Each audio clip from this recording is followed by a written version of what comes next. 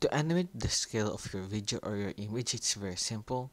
All you have to do is just select the image or video clip that you want to add an animation on, and then just go here on your effect controls, and then you'll see here scale. Now to start the animation, first we need to put the playhead where we want to start the animation on, and then here on the scale, just right beside it, there's a toggle animation. Just select that, and then it will create a keyframe there. Next, what you're gonna have to do, if you want to increase the size of this image, move your playhead to where you want the final size will be. So for example, let's move it here, and let's just change the scale to 200.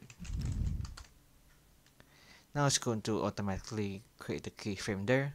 Now if we play this clip, as you can see, it's increasing the size. Now if you want to make the animation faster, you need to make it closer to the first keyframe like this. So if you play that clip, it's now a lot faster.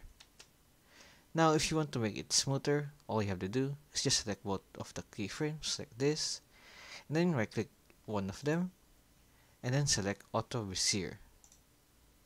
And then if you play the clip again, as you can see, it's a lot smoother. And that's basically it for this tutorial.